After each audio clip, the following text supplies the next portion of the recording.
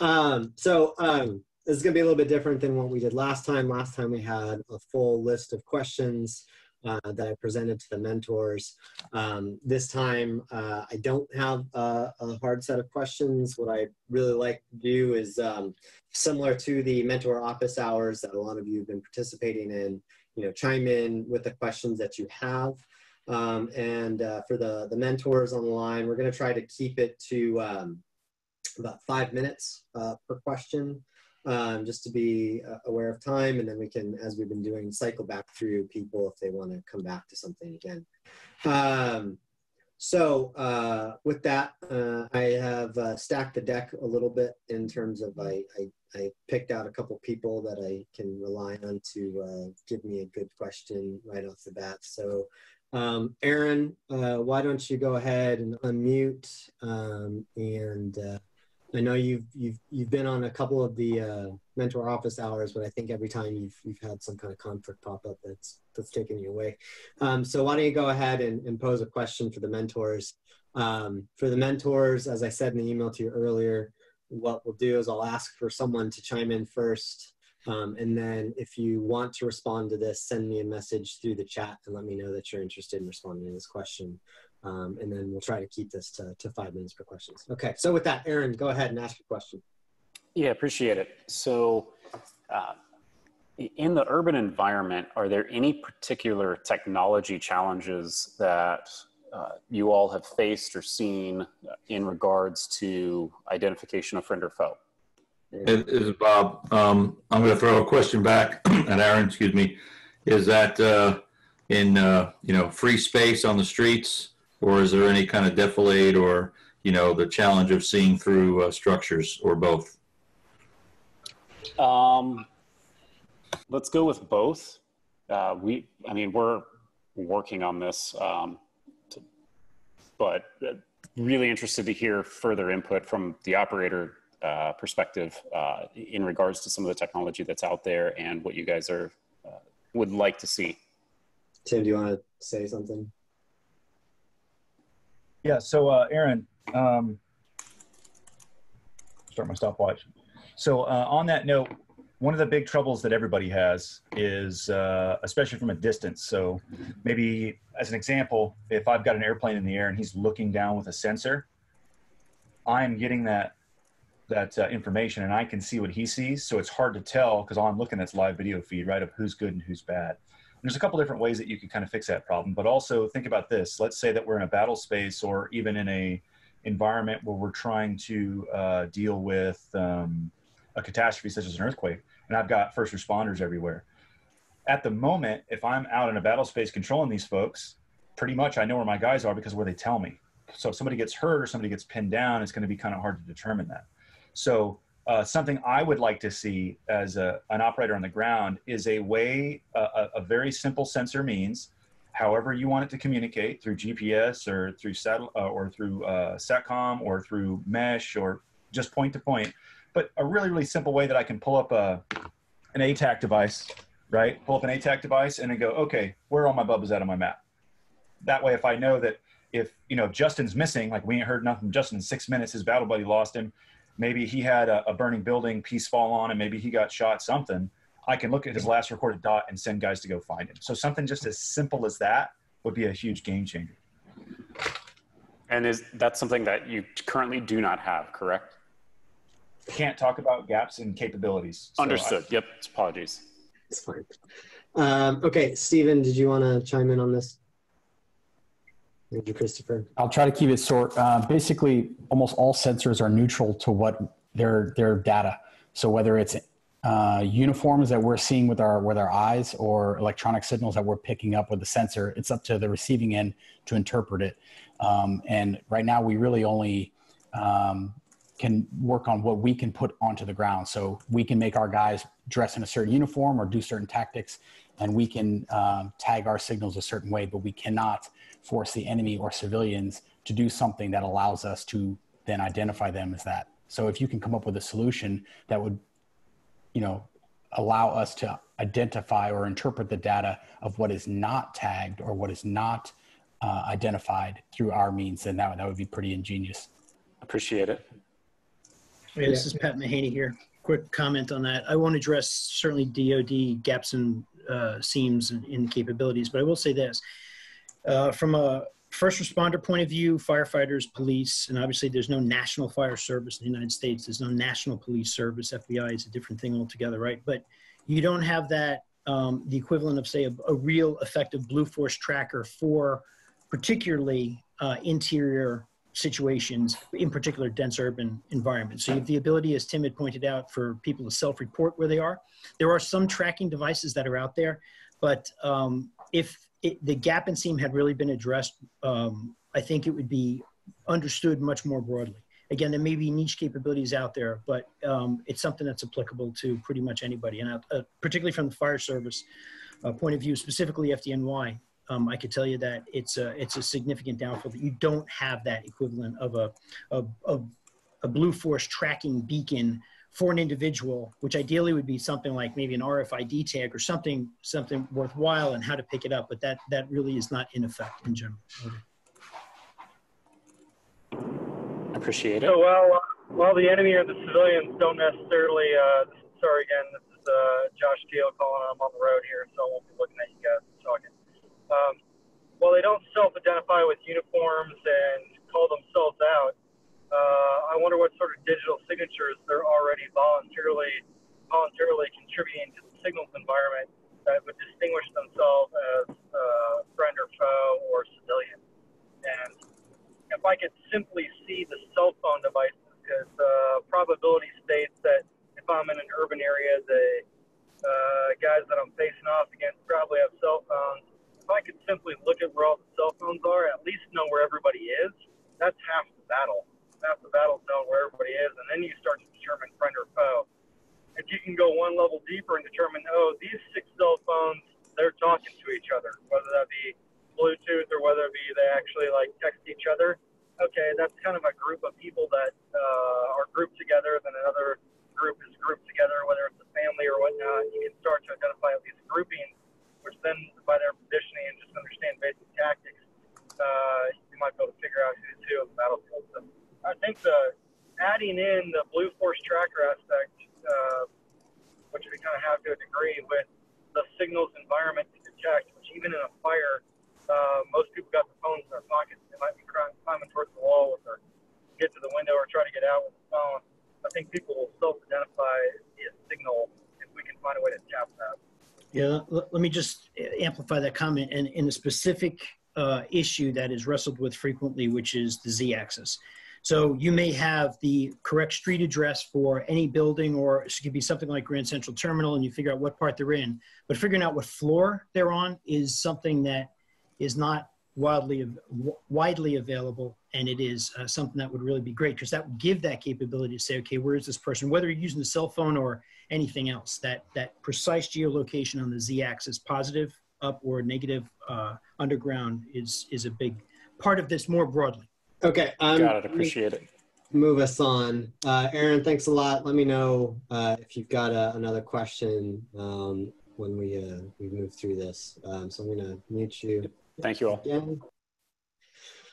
All right, I've got one more person that I've tasked with asking a question. That's John Tapsfield, who was the last person who got to speak on the AMA last time. So John, you usually have great questions, so go ahead and let us know what you got. So we started thinking about 2 things, which is kind of SIGINT holes, I guess. So we know that sometimes, you might be expecting to see a lot of information. Is that in and of itself useful? So you're in a big urban environment and you're not seeing a lot of noise.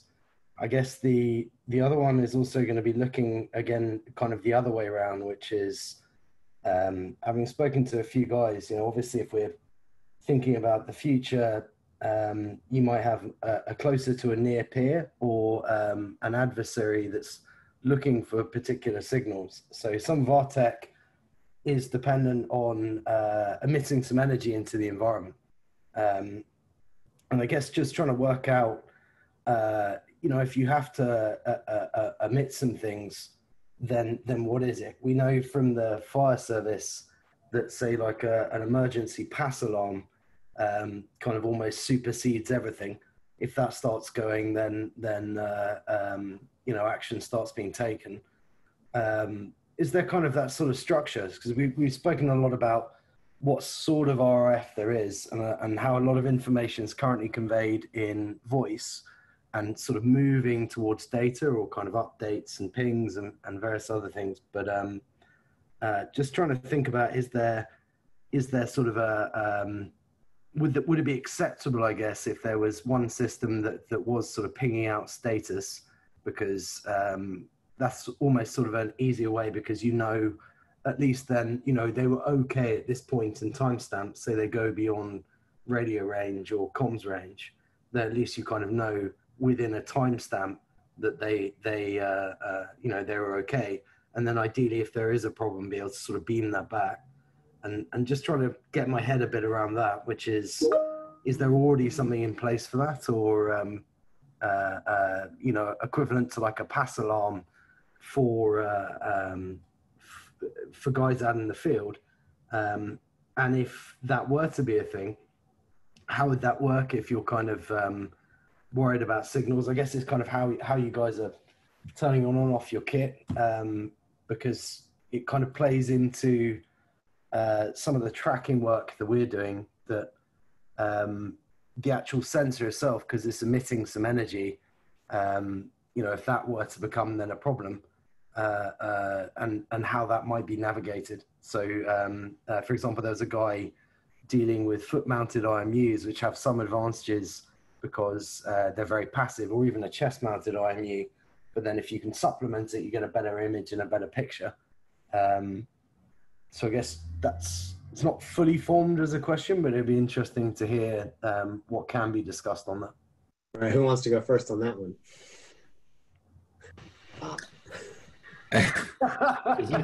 Is this related to, I mean, this looks and smells like one of the questions that we pushed out on kind of communications. I think it's been rattling around a bit in my head, which is it's all very well being dependent on lots of active sensors, but what if you get into an environment where that's a problem? So, for example, with the fire service, we're looking at ultrasonics, but actually, you know, you can get a little $8 ultrasonic that'll pick up quite a lot of information. And I guess just thinking about, well, you know, so we go and build this thing, you know, what the risk is of it then not being viable because other tech has caught up, and then you're in that kind of arms race, I guess. So obviously you can switch this stuff on and off in context, but say we were to then look at like an emergency system that can kind of ping out information, is how you then reconcile those different things, which is it on, is it off, is it that an intermittent, is that an intermission in that update of information, and kind of what do you do? Or is that just part of the training, I guess? So I'm not going to answer that in detail as far as, but what I will, at least my 2 cents, you know, kind of camouflage of signatures is important. Yep. And coming up with any novel idea to do that, you know, in a rich EME electromagnetic environment, is definitely an interest. But just for the sake of going down into sensitive areas there, I won't elaborate on that more.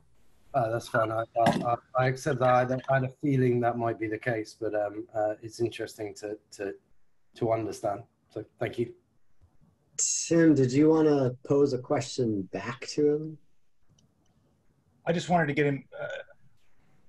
I think he was trying to ask about if I'm in a comms denied environment. Is that the question that you have? Like an enemy may be tracking me?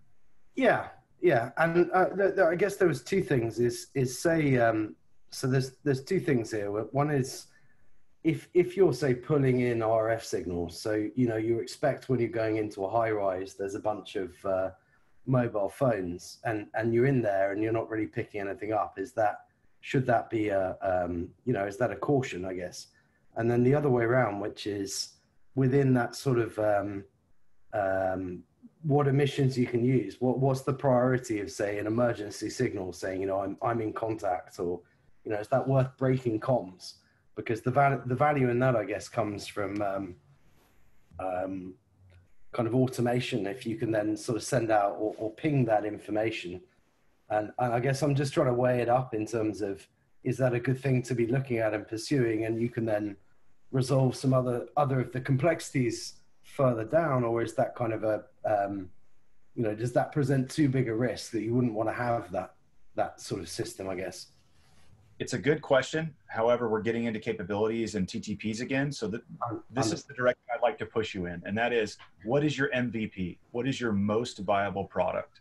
Because remember, I don't need a Corvette today. All I need is a car that goes from point A to point B. We can make it a Corvette later. Now, if your product is a sensor that uses a combination of passive and active, or it only uses passive or it only uses actives, just get it off the ground and go for it that way.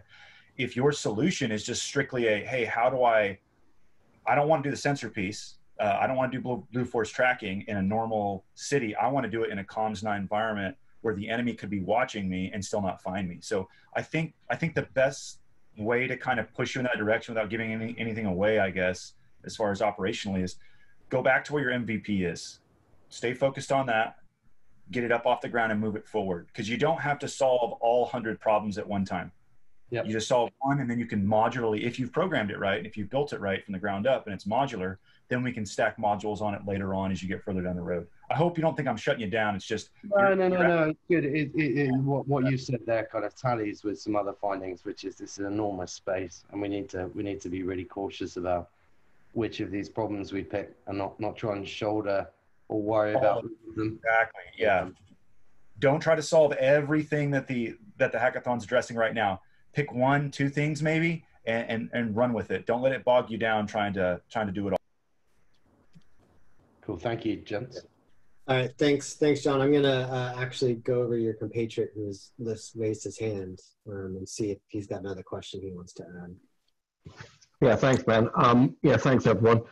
It's part observation and part question. So forgive me, and bear in mind, as you all know, it's coming up on we'll be on 2900 now. 2100. So I've had a couple of drinks. My question is, how much do we want the system that we create to be able to link up to a higher authority? So we seem to be talking about a tactical system that we're in sort of squads and teams, 4s and 8s and 12s, and communicating between that. But if it all goes horribly wrong, you want to be able to get that data up to a spooky, up to a fast jet. How do you envisage that the systems that we're talking about building are going to go up to those communications? And my observation is working on what John just said, is that I'm just curious about, at the moment we seem to be almost because we keep on talking about New York, because we're talking about going to New York, that we seem to be talking about an urban environment that is like a first world urban environment, and the systems and sensors that we need for that. But we were on a call just a couple of hours ago with people that I know are on this call now, and we were talking about Gothic Serpent, we're talking about Mogadishu, where, you know, the bad guys, the only thing that they had that was emitting were some mobile phone communication. So I'm just wondering about the systems that we build here. Are we trying to build something that can work in any environment, from a third world environment to a first world environment, or is there an expectation that we're now looking to build for a war of the future that we expect to be in a sort of first world urban environment? So I've got like 3 people in mind that I want to have answer this question, which would be Bob, Pat, and Matt. So whoever of those 3 wants to go first. I'll just throw it out there that it's dense urban environment, and it is not specific to a developed world scenario at all. I would quickly point out that, and you pointed it out, that in the case of Mogadishu, there's a lot of cell phones out there. What we're finding is every dense urban area, certainly every mega city out there, you've got a lot of cell phones. So it opens up what some of my colleagues have talked about. The reliance on first world infrastructure, I think, is not necessarily part of this hackathon whatsoever. You should very much consider whether it's Dhaka, Bangladesh, or another sort of something much worse like a Mogadishu. It does not, in fact, need that sort of infrastructure. I would just quickly point out, though, that the thing, at least I'll speak first person, when I consider these types of environments, it's the commonalities that really strike me, right? There are plenty of differences, and level of development is certainly one, and penetration of anything from cell phone towers to whatever. But they all pretty much have certain characteristics that we're trying to get at. It's multi-story structures in particular. Some are taller than others. Some are modern high-rises, some are not, and underground facilities. And honestly, it's concrete, it's the physical environment. So it is not specific at all. In fact, here in New York, when we do any work here for experimentation, we normally try to negate out any New York specific or developed world specific capabilities as much there is. The only thing I'd keep in mind is that the more developed the city, the busier, the more congested the electromagnetic spectrum is more likely to be. But no, it's for any dense urban area. Over. Matt, you want to go? I mean, Pat's exactly right. I mean, first world, second, third, everybody has cell phones now. Everybody has access to the internet more or less, you know, on a sliding scale, the more developed you are. But those same signatures are everywhere, and multi-story buildings, densely packed together. It doesn't matter what part of the world you're in. So sure, we focus on New York, but you can transplant a lot of those features all over. So I think Pat's right on with it. Only thing I'll add for really every part of the challenge too is, you know, when Tim hit it before of, you know, don't try to swallow everything and solve everything. Also, you know, if you're looking at a use case for yourself or trying to figure that out or develop it, it should be scalable, but I would start on kind of the 3-block range where everything, you know, as dense in population, structure, information, whatever it may be. But always think if you show that concept, prove that concept out, demonstrate that successfully, there are always means to bring that up to scale. Over. Tim, you had sort of a comment about disasters and stuff. It was just what it said. Yeah, I've heard somebody bring this up before about which one to focus on, and that is that, remember, even in a first world where you have the best infrastructure on the planet, okay, if there's a disaster, that infrastructure may not work. So you might as well be in a third world country with no infrastructure system there. So kind of think about that. Yeah, I agree with everything everybody said. I think the materials of the cities are pretty similar. Cell phones you've got everywhere. I'd kind of swing it a different way. I think there's two sides of the coin that we should consider as well. One side of the coin is our own communication. So whatever communications are left or whatever there is, whether that's a mesh network between all the phones talking, and that could be civilian phones too that we're using for relay between each other or back, or whether it be cell towers that are still working or whatever it is, how do we slave or work through whatever communications is left, right? So that's one piece that would be really useful. And it gets you that look at the environment too. The other side of that coin, though, is then there's so much data. I don't think the issue will be connectivity even in the disaster environment. I think it's going to be so many signals still pinging. And on that side of things, I tend to think rather than software that connects me to everything or slaves everything else, I need software that sorts for me for situational awareness, right? So we talked about the positioning of phones that are actually talking to figure out who the bad guy group is, good guy group is, who the civilians are. I think we start to move towards machine learning and AI. And while I may not need higher headquarters, that may not be the focus, having a server stack somewhere that's sorting through all that signals information to give high probability this, high probability that is definitely a way of the future. So again, that would be a small piece that someone would handle or try to solve in this environment, but there's two sides of the coin. One, harness them all.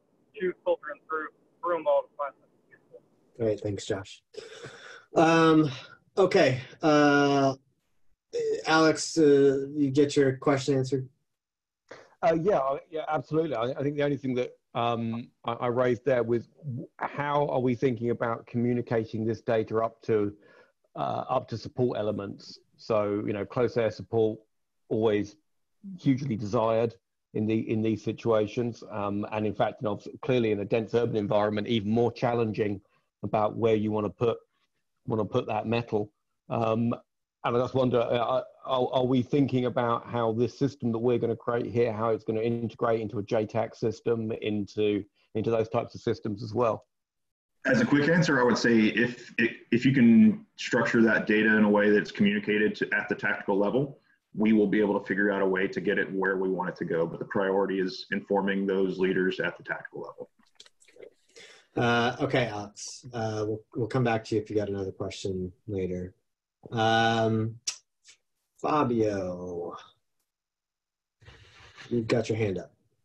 Okay, thank you. This is more of a kind of mixes with the programmatics here, and that has to do. So we're now starting to coalesce into some potential ideas in the team that we want to move forward.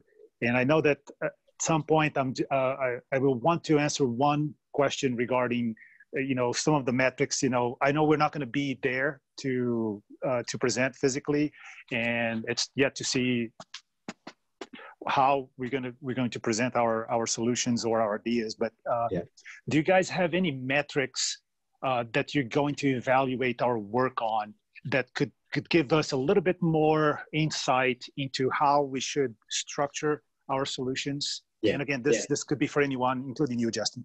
Yeah, absolutely. And I can talk about that, and Mark can talk about that. So it's a very timely question, because Mark and I have been talking about this directly actually today, and we're putting together an information sheet for all of you that includes the timelines for when we need you to submit things, what we're looking for from you to submit, and the evaluation criteria we're going to use to assess the pitches that you send over, in terms of who we're going to select to bring out to New York. So that information should be out to you early next week at the latest. I'd be shocked if we get it to you later than Tuesday morning next week. And is there any, like, do you foresee some questions that, like, at the top of your head that you think it could be, we could start thinking about in terms of answering as far as evaluation? Yeah, I mean, right off the bat is the first thing I'm going to ask you to think about is how is your solution responding to the challenge that we've posed to you? What is the actual impact of it? And clearly articulating what areas you're solving in terms of the focus areas that we've put forth. Cool. Thanks a lot. Very insightful. Yeah. Any other questions, Fabio? Any other sort of more operational questions? No, I think, there might be one or two regarding still the environments and how we tackle them, but I'll take a pause here for a second. No, okay. Who wants to? All right. Bill Davis, you've got your hand up. Hey guys, quick question regarding our tech solutions. I would like to know, like, your feedback on a low-tech option for the guys approaching the door. Like, does it make sense if we have an option that is super low-tech, doesn't transmit anything to prevent, signals being picked up, it doesn't emit anything, it's just like, hey, I need to get eyes inside, and it's more of like would it make sense if it was like a physical device just to kind of help the operators just get eyes either upstairs, downstairs, past the door? Elijah, do you wanna chime in on that one? Yeah, I would just say the simpler the better. It should be ease of use, durability. Yes, the simpler the better. Really, ultimately, point you back to the challenge statement. If you can provide us a capability that accomplishes any of those tasks in a simple means, that's a huge win. Yeah. So yeah. Bill, if I could actually pose a question back to you, like, how simple are we talking about? Because like Tim just posted in the chat, like a mirror under the door. I mean, that's a pretty simple solution, and it's one that actually is used. So yeah.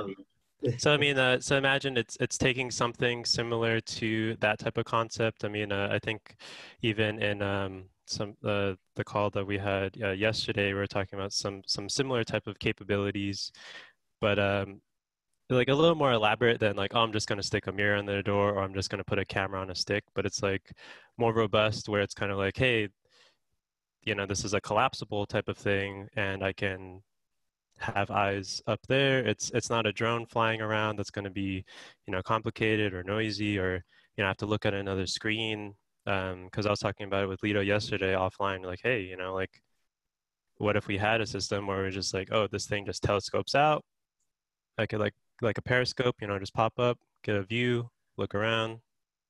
It's like retract it, you know, silent, but you know, simple, effective, probably, you know, capable with your night vision, or just, you know, peek through it with your eyeball, you know, just, or maybe have a camera in there, but like try to make it low tech, extend it out. You know, you can mount it on the Picatinny rail, or just stick it in your pocket, type of deal. Hey, Justin, if I can just jump in, Yeah. just remember there's no requirement necessarily for a tech solution. It's a requirement for a capability. And I'll steal from what Captain Christopher just wrote in the chat there. Weigh that capability that we get against the burden it places on the warfighter. So if it's a low tech solution that gives you a minimal capability, bare minimum to see, but it's a huge burden because it's now a new piece of heavy gear, you have to weigh that effectiveness versus something that is a more high-tech solution but can be integrated on something you already carry. So that's my 2 cents on it. No, I appreciate that. Yeah, definitely looking towards something that's going to be super lightweight, portable, and you know, if you could rail mount it, then it's on the left side, then it's out of the way. So instead of like looking through your sight when you want to, you know, shoot someone in the face, you like turn to the side. Oh, I could peek through, extend it out, good to go. And I would just add that there's no shortage of high tech and low tech potential solutions to some of these problems out there. The difference in the capability that we're trying to outline in the challenge statement is the ability to collect the data and then help make an inference to inform a decision by an operator or a leader. Like, that is not very easy to do. Whether it's high tech or low tech, that's the capability we're kind of looking for. Oh, correct. Yeah, and then like the second part of that would be okay. So we use this. You know, we're calling it kind of like a hockey stick, right? Because then your vision goes up and then around the corner. And then after you like breach like that first room, then being able to have a device where, okay, now I've got my 360 view, and then that hops to the mesh, and then that pushes to the JTAC, and then with that, now that you have eyes on the inside, then the JTAC can start plopping things into ATAC, saying like, okay, this is important. Or if the JTAC is acting more of like the GFC, the ground force commander, then he has like eyes on the inside to help coordinate. So I guess I'm saying like our solution might involve a low tech initial for the guys by the door, and then after they get in, incorporating a kind of like a vision system for that last mile connectivity. See a bunch of nods. Okay. Bill, any other questions? No, that's it for me. Appreciate the feedback. Okay. Anybody else have questions? Actually, Dan. Oh, Alex. 1 second. Let me ask one person who's on. I know was on the phone, and so he can't raise his hand. Dan, did you have a question, Dan Mo? This has been very interesting and has addressed a lot of questions I had. You know what? I don't right now. Okay, that's fine. You don't have to. I just want to make sure that you were able to pose a question if you had it. Understood. You don't have all the functionality when you're on the phone. All right. And then I'm going to ask these other two call-in numbers, which I think one might be Tony Kress, and maybe one is Ernie, so I'm not quite sure. But there's an 862 number. Who is that? Oh, this is Tony Kress. I'm in on one of the numbers. I knew it. I know. We're gonna mute you. Ernie's. I don't think dialed. I don't think Ernie was able to call in. Okay. Over. Okay. Thanks, Tony. And then there's a 256 number ending 4469. Who is that? Yeah, this is Blaine Schertz from Area Security. I'm just listening in on this one and don't have any questions at this point in time. Thank you. Thanks, Blaine. Yeah. Yep. All right, let's go to you, Alex. You got your hand up. Yeah, thanks, appreciate it. Couple of quick things. I'm just thinking about the difference between the moment before things go noisy and afterwards. And I'm thinking from everyone that's on this call from an operator point of view, and we're going to have a solution. We'll try to build a solution. There's a way in which you can build a solution which is incredibly useful in that deliberate attack phase, where it's an HRT situation, whatever it might be, where you're stacked up, you've been given a good briefing, you're stacked up on a door, and you got a moment, you've got an ability to collect quite a lot of data and take that pause moment, and then you go for the moment when it goes noisy, and you're clearing through an area. And is there an opinion on a balance of what's most useful? Because I can appreciate that, and I think one of the other guys said this, I think, on a meeting the other day, you know, once you're looking through the weapon sight, you know, you're just using that to squeeze the trigger. And so, you know, you don't want any more data through the weapon sight beyond the ability to shoot whoever you want to shoot.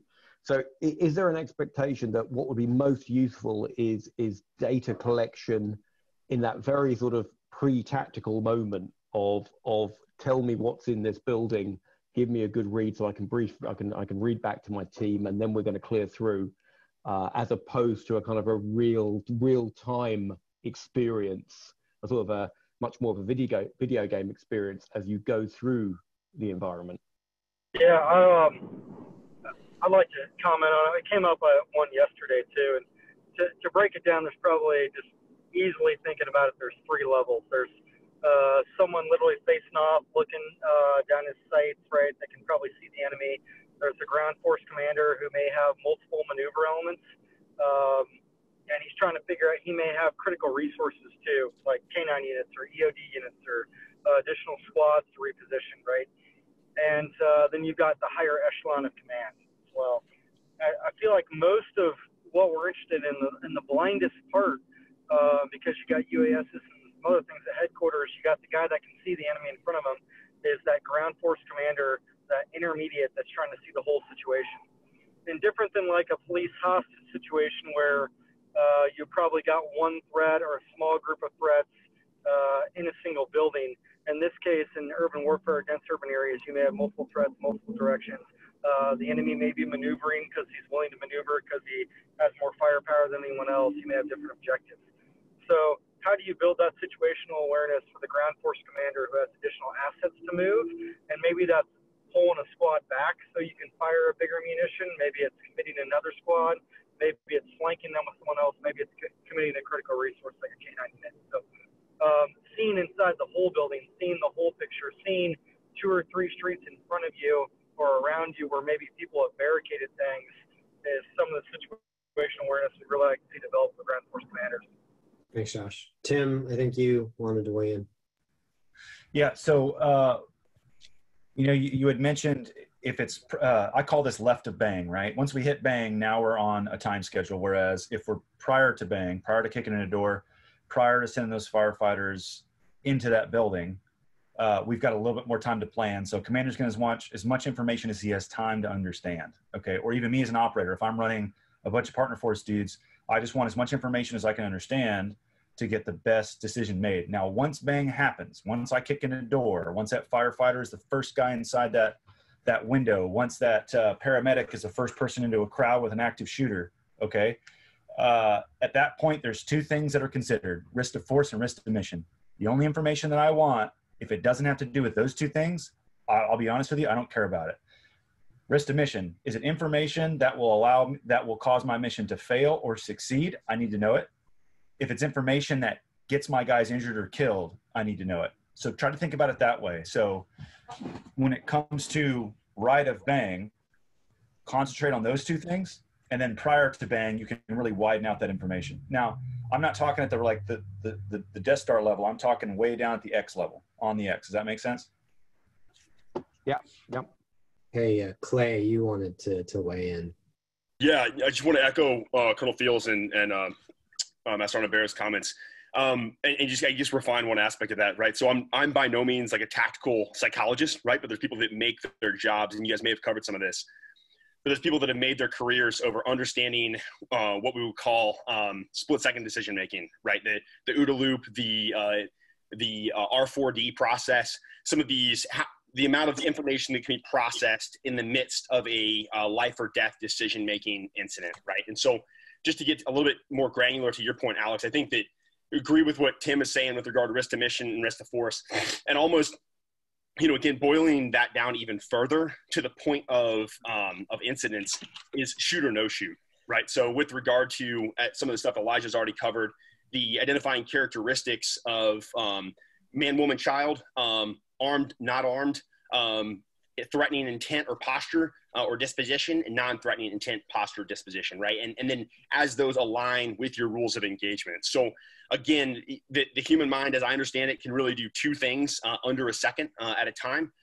So really just keeping that cognitive load, which I think, you know, gets back to some of the stuff you were asking. What can we expect the human mind to do under a high stress,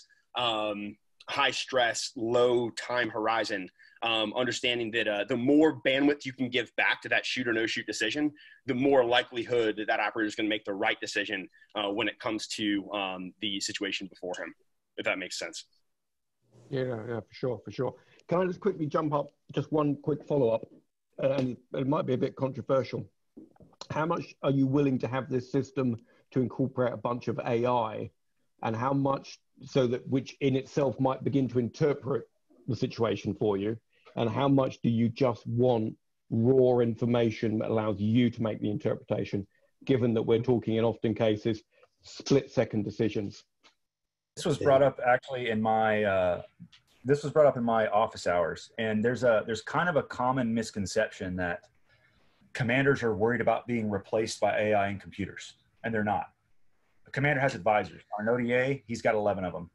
Okay, so all of us have our own specialties. I advise the commander. The commander takes my stuff into decision. He takes Bob's stuff into decision. He takes Justin's stuff into decision. Then he makes a choice based upon us advising him. So think about that as an additional advisor for the decision maker. It's never going to replace my ability to make a decision. I look at it as it's advising me with more data, just like any of you other guys would. So the more information that it can get to me, the better. The smarter that it is, the better. The more that it can interpret data that makes sense, that it's allowed to, the better. Does that answer your question? Yeah, that's pretty good. Thank you. As Bob, to just jump on Tim's comment too, is the more information you can fuse and filter and reason out to give that decision maker, you know, very, very clear, informative information, the better, right? So now we're back on the mass amount of data, what's important, when's it important, how long is it going to be important, what do I look at next, right? In such a dynamic environment, the AI machine learning comes into really filtering through all that, giving it brains, and then passing it to the human to make that decision. Hey, Serge, you have your hand up. You want to weigh in on this? Yeah, so I see that there is kind of consensus of this one, but I would like just clarify a thing, because Tim, you started in saying as much as I can understand, but where we are explaining that actually there's not much that we can understand in that short amount of time. I would say if the system is actually doing the job of sorting out what is relevant and what is not, that would be wonderful. And it's difficult because I think, as you explained, is it relevant to the mission?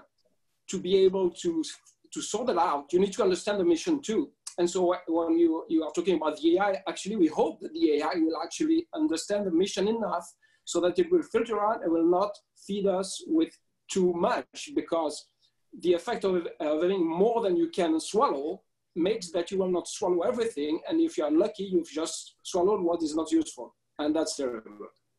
Just got one comment on that point there, Sergey. And, you know, again, accepting the fact that, back to Tim's point, that AI becomes a liability if it's a black box. I'm sure you guys have covered that enough, you know, in terms of liability for the decision-making process. You know, the human in the loop will always probably be the recommendation in the coming future. But that said, the human brain responds to different visual cues with more ease than others, right? So, I mean, I'm thinking, you know, if there's a way for that sensor to identify all of the different aspects of, you know, whether it's the atmospherics of the body, the pulse, some of the various indicators that would show fight or flight intention, followed up with the position of the hands, you know, relative to a weapon system or relative to the feet, you know, a posture to move, not move.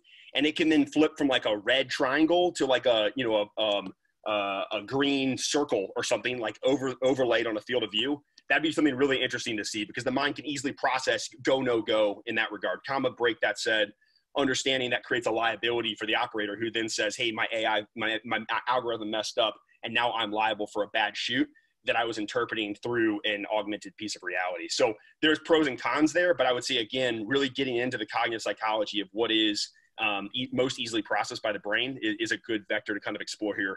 I'd recommend a program called MCTI, Mission Critical Teams Institute. They do a lot of good work in that regard.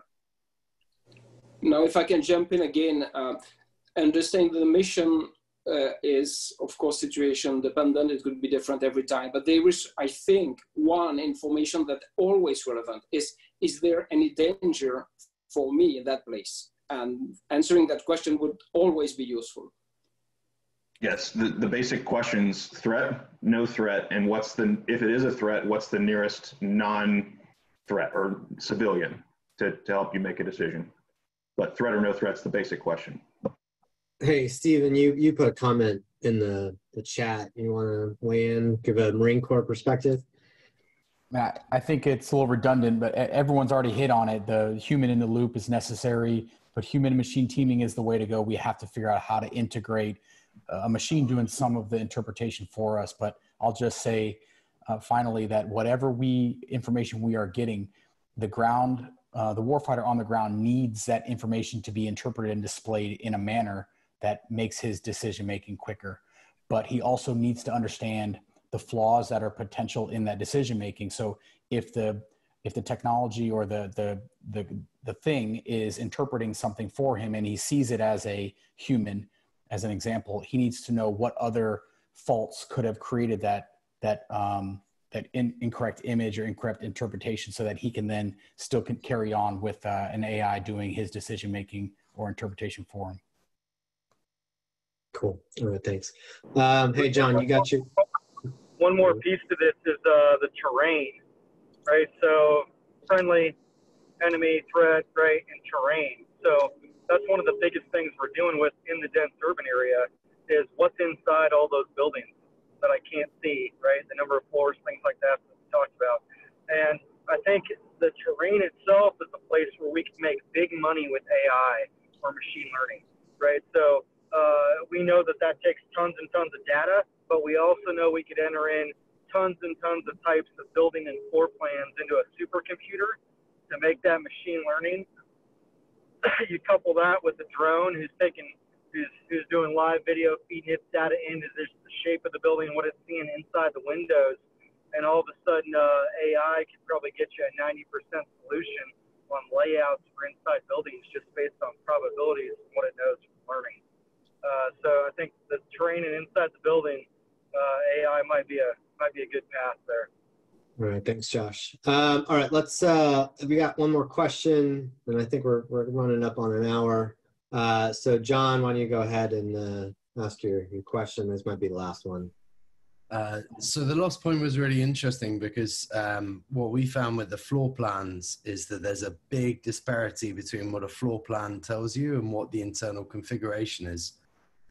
So, for example, with the fire services, there's a defined percentage of hoarders in the world, and it's really interesting, that kind of dynamic, that it's more of a our perspective, it's more of like a bounding box and a guideline than an absolute truth. We keep kind of going around in that cycle, so it'd be really interesting to pick that up. As a simple one, this one was that we started then thinking a bit about the human-machine interface and how you'd indicate certain things. So the obvious sort of go-to is to start looking at NATO-type iconography for where's my guy, what does he look like?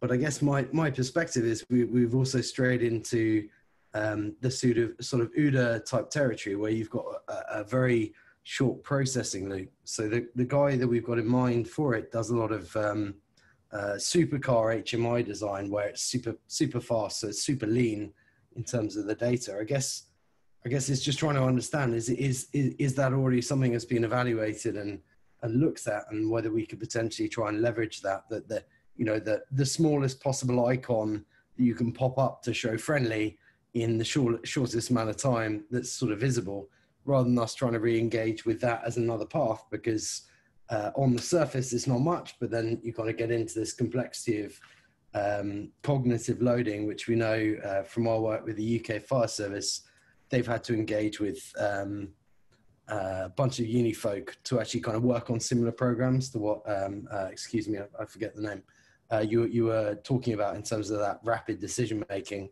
when you're down in the second range. Anyone want to go? Basically, we started thinking a bit about heads-up displays, because you've got a complicated map, and then you actually just want to decant that into what is the guy who's about to go through the door's going to see. You know, how can I reduce it down? You know, there's lots of different philosophies. So it'd just be interesting to know if there's something that already exists that we could look at. You're asking a capabilities question again, John. Sorry, Tim. Sorry, brother. I just, everybody's just kind of sitting here like, well, yeah, you know what I mean? I would say anything. I'm not awkward guy at the party. I'm sorry. No. It's fine, man. So anything you can find through open source, dive into it. There's plenty of projects out there that you can find on Google that the DoD is doing that are probably going to help you answer that question. What I would say is this. Go to any video game that you've ever played. We've got a HUD from Halo to Ghost Recon, okay? And every one of those HUDs had something that pissed you off about it. It was either too much or not enough. And if your solution is to come up with a new HUD system that you can put on my eye and show me and then go, hey, like ATAC, check it out. Here's the basic format, but you can customize this thing however you want. If you don't want a compass on the bottom, if you do want a reticle that pops up, if you want an arrow over here, that's whatever. So I think to answer your question is, if there is something like that already, don't know. However, make something better with what you already know and experience, because a lot of our tech is drawn by the future, right? I mean, there's a great documentary called How William Shatner Changed the World, and that was scientists going to trying to make stuff they saw in Star Trek. So I would say if it was me and you said, hey man, here's a HUD that you can see your teammates, you can see bad guys, like it does all this stuff that we've already talked about. My first question is like, all right, cool, there's a bunch of garbage on here I don't want. Can I customize it? And if you go, yeah, then you get a high five from me. Does that kind of help? It really does. This is me just with my project manager efficiency hat on going, can we build on the shoulder of John's kind of thing, I guess. But the answer is much the same we get from the fire services. It depends. And if I can customize it, even better. You got it. Because anytime you send me a product and ask any military guy here, whatever the default configuration is, it always sucks. I don't know how, I don't know why, I don't know who gets it before I do. But the first thing I do with a weapon system, the first thing I do with a computer, a piece of equipment, a radio, is I take the bitch apart and customize it. So we're going to do that anyway. So if you build that with that in mind, I think that you'll be better set up for the future. All right. Thanks, Tim. All right. So it's 5 o'clock. I know we've got a couple of people who just joined us not too long ago. Are there any other questions out there from the group? Maybe someone who hasn't asked a question already. If not, I am happy to wrap this thing up. Yes, Bob Hess says it's beer time. I agree. So I'm going to give count of 5. 5, 4, 3, 2, 1, and I'm calling it done. All right, thanks everybody for joining us. Thanks for the great questions that we got. Feel free, of course, reach out to us at any time if you have more questions. We'll be doing a lot more of the mentor office hours going forward, so that's going to be a really great opportunity for all of you to engage with the mentors. We'll post this up on YouTube hopefully relatively quickly, so you can come back and review it again. But with that, everybody go have a great weekend, and we'll connect up again next week. Thanks, everybody. Bye-bye. Thank you. Have a good one. Thanks a lot, guys. Cheers, everyone. Be well all.